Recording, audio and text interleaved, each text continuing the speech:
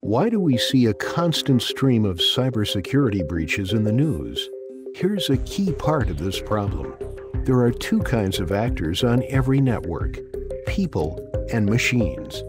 People employ usernames and passwords to identify themselves so they can gain access to machines and services. But machines don't use usernames and passwords. Instead, they use keys and certificates to identify each other so they can communicate securely.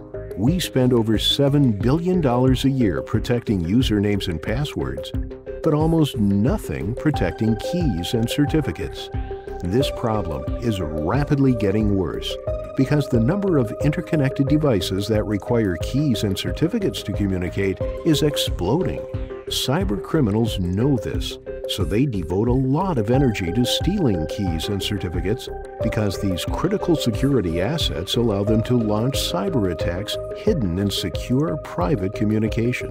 Venafi invented technology that secures and protects keys and certificates. We've been solving this problem for the largest, most sensitive organizations in the world for over 10 years.